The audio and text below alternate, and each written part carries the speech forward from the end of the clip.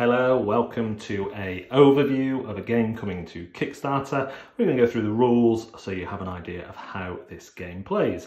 As you can see, the game is Banana Hammock, but I want to assure you that the reference to rudeness is only in the title, and there are no rude cards in here. Well, no cards of an adult nature, as you can see by the 8+. The worst one you get is a poo flinger, so don't worry about that. In Banana Hammock, you're attempting to bunch together the best scoring bananas whilst dealing with some annoying monkeys. To set up, you will take all the banana peel cards and place them on your table.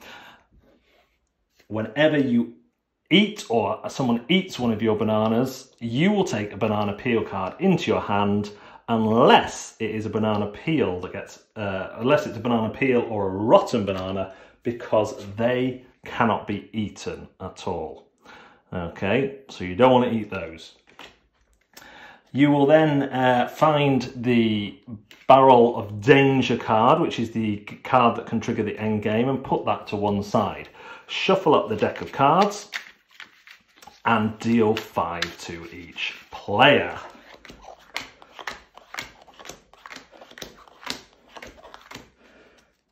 Now, cards come in two types. You have banana cards, which are here, and they tell you their points and how many cards of this type you need to have to bunch it. So this bunch can be discarded to choose any card in the discard pile, reveal it and add it to your hand. But if I wanted to bunch a spotted banana, I would have to bunch 2 at a time. The other type of card, let's get this in focus, is the monkey card. Now I know it says rats, but this is the type of card here. And this is like a take that card that you will play. So this is the action you would then get. So those are the two types of cards in the game.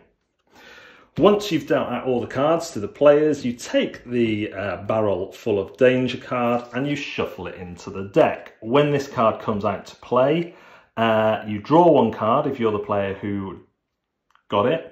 You draw one card, but then you must choose a banana card in your hand to be eaten if able. If you are able, this gets shuffled back into the deck. If you aren't able, the game ends. So that will get shuffled back into this deck. Could be on the bottom, so let's put it on the bottom. Just don't have to sort it out as much later on. So on your turn, you have 2 options. You can play as many bananas as you want, and in this case I would have to play bananas. So I look and I see a bunch of bananas. I only need 1 bunch to do that, so I'm going to bunch this set of bananas there, and whenever you bunch cards you get to draw one. So now I've got spotted bananas, they need 2 for a bunch, so I'm going to bunch those there and then draw another card.